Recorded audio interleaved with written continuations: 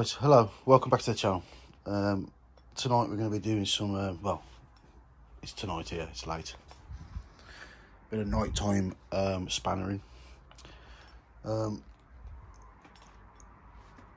It's got about 4,500 miles on this bike, hasn't it?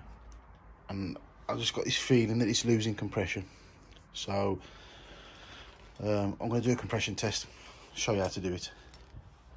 You can buy these compression testers off Amazon. I'll stick a link in below to this one. This one's not that bad. I bought one of these before. It's around about £25. Well, I'll start from the beginning. You've got different adapters here. You've got a 10mm, 12mm, 14, 16, or it might be 18, that one might be. The little Aprilia, that takes a 10mm spark plug. So stick your compression sensor together. This bit comes off the top. A bit hard to do one hand. So to do, I'm not going to show you how to take the tank off, but you know, you undo this bolt here, this bolt there, the one on the other side, lift it up, take the seat off. But what you want to do is you want to get it up to temperature. You want to get your bike up to temp before you do it. If you're not going to get your bike up to temp, or if you've got a non-runner, expect to get about 15 to 10 psi less on a cold engine than what you do on a warm engine. So I'm going to cut the video here. I'm going to get the bike up to temperature, get the tank up, and show you what to do from there. So right, back in a bit. Right, next thing you need to do, I'm sorry about the lighting in the garage. Lighting's not that good. So you want to take your spark plug out. Make sure you've got no dirt in there, so nothing falls in the engine. Then what you want to do, you want to disconnect your signal to on this bike. If it's a fuel injection bike, you want to disconnect your fuel injection so it's not putting fuel into the cylinder when you're doing a compression test. If you've got a bike that's not fuel injection, which is carburetor, just turn your petcock to off. Make sure you run the engine till it runs out of fuel. So yeah, that's the next thing you need to do. So I want to disconnect this, do it off camera, and then we're going to screw the 10mm adapter off the compression tester into the spark plug hole. So I'll get to that stage and then I'll show you what to do next. Right, I've stuck this lamp on, just try and give us some light on the situation. So I've disconnected the fuel injection signal. I've screwed in the compression tester. I didn't get the engine completely hot, but I warmed it up. Hold on a second, where's the key? I've got a video coming up in the next couple of days about tyres. So yeah, what you want to do, so turn it back on.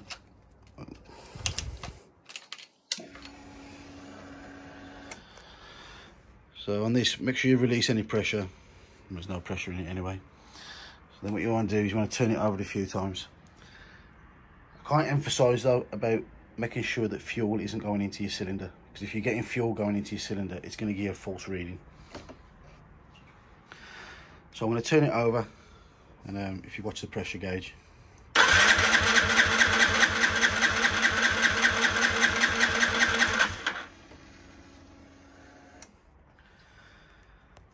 okay, well, without a doubt, I'm definitely not losing compression. Getting 200 psi. So that's got rid of my fears of me thinking I'm losing compression. I'm definitely not. What you want to do, you want to be getting about over 125. Over 125 is a healthy engine. Anything under 100, you got definitely something wrong.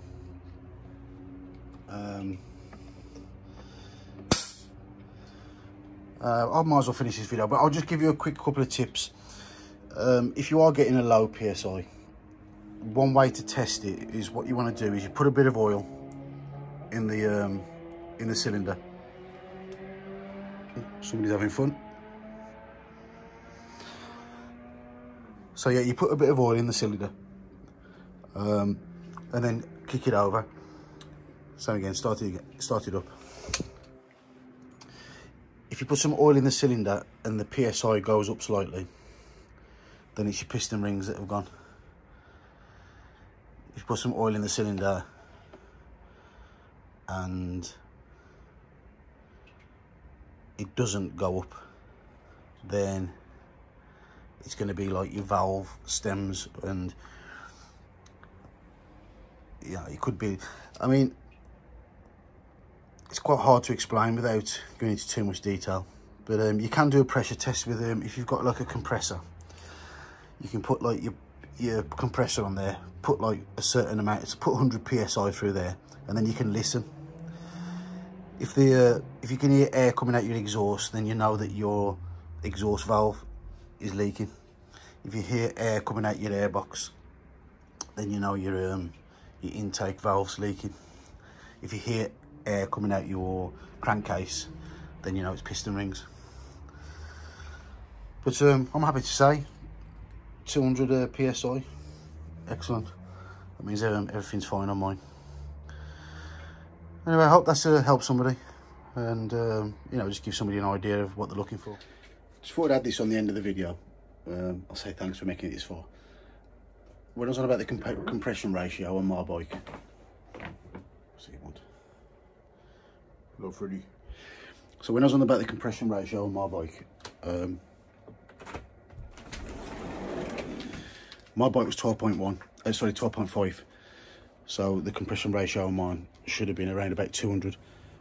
But if you've got like a bike with, say, 10:1 compression ratio, to find out what PSI you should be getting when you do the test is just times it by 14.7. So if you see what I mean, if you had a 10:1 compression ratio, you should be getting about 147 PSI. I mean, this is exaggerated, but if you had a 20:1 compression ratio, then you should be getting like you know, nearly 300, 284, so 294 psi. I say because mine was 12.5, mine should have been about 183, I think, psi, so it was getting 200. But that's how you work it out. You just get whatever your compression ratio should be in the handbook, 8:1, 6:1, 12:1, whatever it is. Just times that by 14.7, and that will give you your PSI for when you use a tester. Anyway, thanks for watching. Until next time. Bye.